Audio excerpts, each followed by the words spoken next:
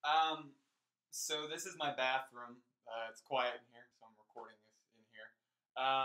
This is a poem that I wrote about this one time when I did cough medicine with some friends, and it's called Robotripping. So, okay. Morally speaking, in the voice of the movies we'd watched, crowded into the gymnasium, legs crossed, losing circulation, we weren't fit to find success because all we were succeeding at was something to be reprimanded for. But it was warm in the garage. The lights shook my eyes. I put my head on my knees, could feel its weight pushing my feet into the floorboards, and thick, sugary medicine projected out of me almost as fast as I'd swallowed it.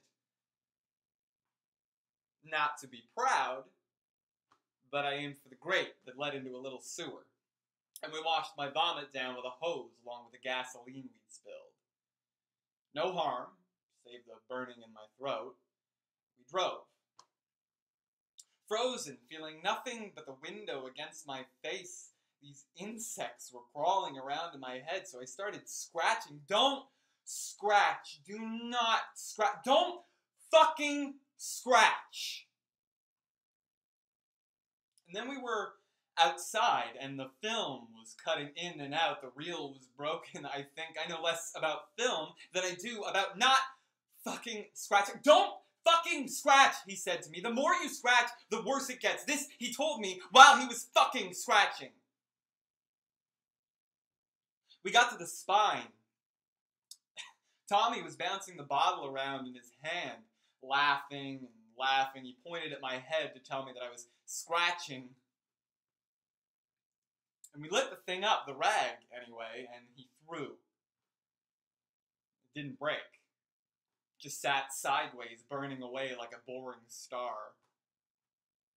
Kevin ran up to it, picked it up, threw, it burst. And there was this moment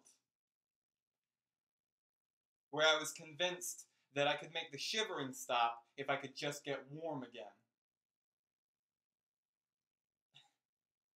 But I was absorbed by the fireworks, and we cheered, and we clapped, and we grinned, and we glowed, and we shook, and we swayed, and we started fucking scratching.